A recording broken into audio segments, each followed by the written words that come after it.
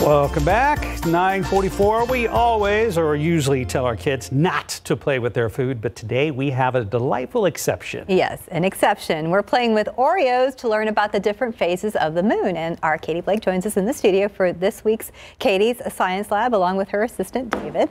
Ow, that hurt. You hit it, but that hurt me. That's all right. Oh my gosh, I'm really excited about this because yes, everyone gets to play with their food, including David. But the reason I thought of this is because Saturday, March 6th, is actually National Oreo Cookie Day. So we're having some fun. We're eating some delicious cookies, but we're going to find out. So here's what you are going to need for this activity: Oreos or another sandwich cookie. I'm not going to make you stick with the Oreos. There's a lot of them out there. So any kind of sandwich cookie that has that cream in the middle, and a plastic knife. And then as I did this at home yesterday, I also kind of brought in a few more things. I made my little display so that I could keep it. But if you want to eat the Oreos, then you won't need the glue gun and stuff. But we'll get to that. So there are 8 phases of the moon. David, can you name a few of them? Full moon, quarter moon. I don't think that's one. That's not a quarter moon? First quarter and Waxing crescent. Okay, don't cheat. That's the answer down there. Okay. Okay.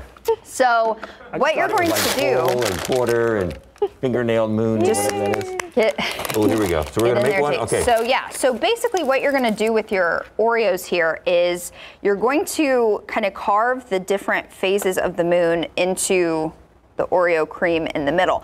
So this can be kind of tricky because when you take them apart, sometimes they don't always come apart very cleanly, but let's use this one. So we can do Let's just start with the full moon. We can you got the party size, right?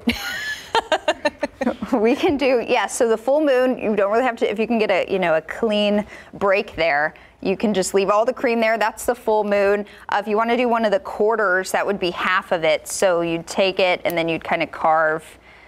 Well, my cookie broke. That was also a problem I ran into. So this may take a little bit of time, and honestly, that's okay. But so you would carve half of the cream out. You can also use, I think it would actually work better to use like a toothpick because that would be. You know what would really work good? Watch this. Oh. So you take your Oreo and you break it off, and you want to do like a half moon. You just. That works as well. Just the whole thing. The teeth work. That's kind of a half moon right there. See how that worked? Voila. Oh, look, that's like the man in the moon right there. Look at that. Oh, look at that. That's better than with the knife on any day. That's Is that impressive. one of your things down there, man in the moon? No, but it certainly can be.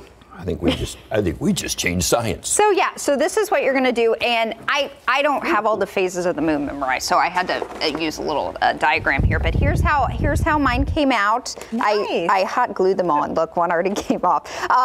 But yeah, so you would start with third quarter, and then waning gibbous, and then the full moon here, and then waxing gibbous, first quarter, waxing crescent, new moon, and then waning crescent. So this is a good opportunity to teach kiddos about all the different 8 phases of the moon, and this is just, it's gonna have fun. It's very nice. I like that.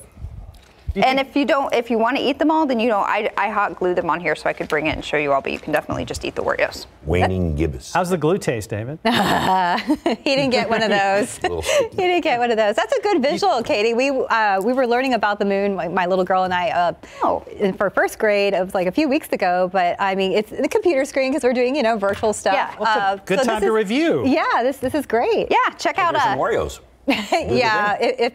Yeah, and if you guys try this at home, be sure to email me a picture or video. We'd love to see them and show them off next week on GMSA at 9. Cool. Yeah, the rest are for you, David. Yeah, we'll see if we can keep the example if my little girl doesn't start eating them like David. That's how the cookie crumbles. All right, Katie, David, thank you guys. Thanks, guys.